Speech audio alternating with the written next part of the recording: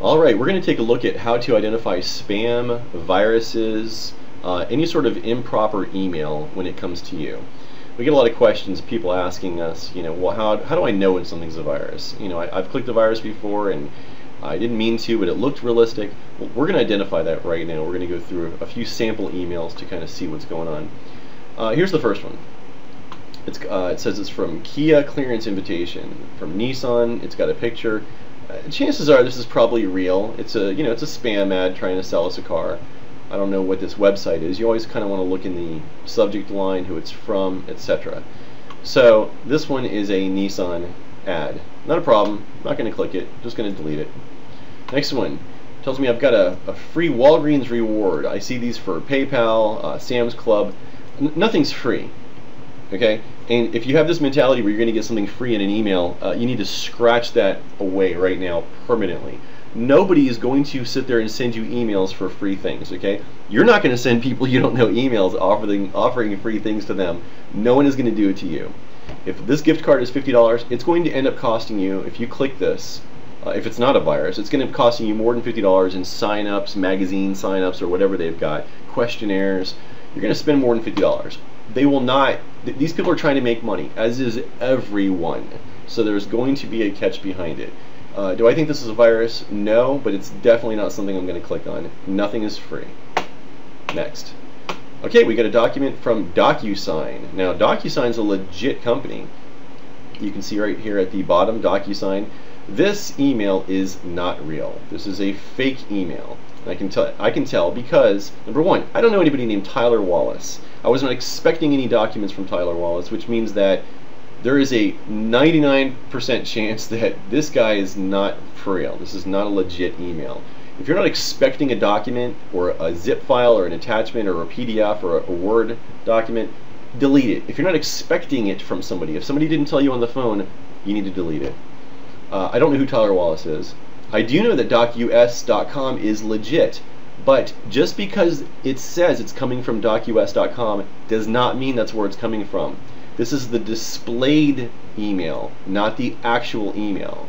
Okay, you can't get into the actual email without looking into a little bit more detail on the email, which isn't important right now.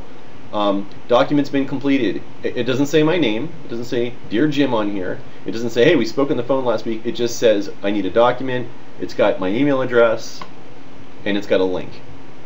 Now this link, if I highlight over it, when you hold your mouse over a link, you'll see where the link is right above it in that little pop-up box. Okay, you'll also see it down here at the very bottom of the screen.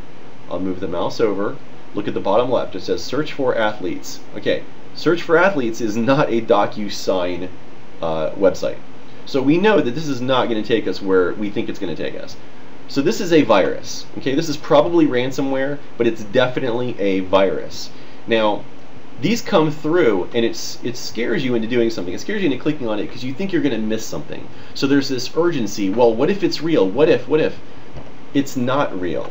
Alright? If you don't expect something, if you don't have something coming in that you expect, if you don't recognize the person, if the document doesn't match the link, if it doesn't even say your name in the email, it is not real. This is 100% a virus. I do not need to click on that to find out. Delete it. Here's another one. William Harris, no idea. I don't know any William Harris. It doesn't say, hey Jim, we spoke on the phone last week. It says an email address and a bunch of stuff that looks legit, but it's not. Hold the mouse over, and there it is. Same, whoever's putting this through, it's the same one. Fine, let's get rid of it. Here's another one. Oh, nothing but a zip file. This here is 100% a virus. If you run that, you are going to lose all your data in your computer, at the very least. Never open attachments from anybody, even if you know who they are. I know who this person is, but this is not who sent me this, okay? They can send you an email and make it look like it's coming from someone you know. And you think, well, I know this person, so it's okay. No. If you're not expecting an email from that person who already said, listen, I'm going to send you a document called blah blah blah.zip, he didn't do this, and I didn't ask for this, okay? This is 100% a virus. So we're going to delete that one. Here's another one. Here we've got one saying that someone shared a Google Docs document with an Open in Docs link. Now this link goes to Google, alright? This is an actual, if you look at the bottom left hand side of the screen, this link actually goes to Google. but it is not a valid link. It is a virus. It'll take you to Google, open your documents, and then it will share a virus through Google Docs with you. Again, if you did not ask for this, if you're not expecting somebody to send you something, do not click it. Either respond and ask them, call them on the phone, or delete it. Alright? This is bad. And we got one more. Prudential Financial. Now this one says it's from Prudential. It says it's prudential.com. Normally that's legit. We have processed payment today. Here's the wire confirmation. Okay, it doesn't say my name. Hey Jim, we spoke yesterday. It's got a link that takes me to someplace in Japan. That's not right. If you look at it, this is not something that we want to click on. It's a Japan website, smpl.jp, an invoice. This is 100% a virus. All right. Now you might have a Prudential account, or a Chase bank account, or a PayPal account, or a Facebook account, and something comes from one of those companies at Facebook.com. It is not coming from there. They can what they call spoof their email address to make it look like it's coming from someplace that it's not.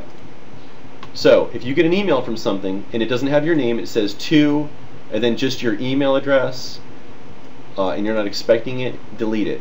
Do not click on these. Don't run any documents. A lot of times you'll get one that says that PayPal has received a charge from you, that a lot of money was taken out of your bank account with Chase, that your American Express card has been hacked is another one, that your Facebook account is trying to be hacked into. Normally those are all fake. Right? That's not how they contact you. If somebody's trying to hack into your Chase credit card, they'll probably call you and email you.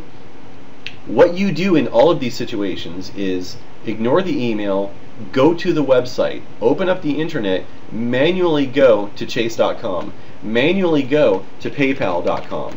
Type it in yourself so you know you're going there. So if you get an email saying that someone charged something to your PayPal account, log into your PayPal account and take a look, and you'll see whether or not there was a charge. Chances are the email you got is fake. So do not believe these things. Do not fall for them. Never open anything with an attachment unless you're expecting it. Look into the email. If it says "Dear your email address," that's not right.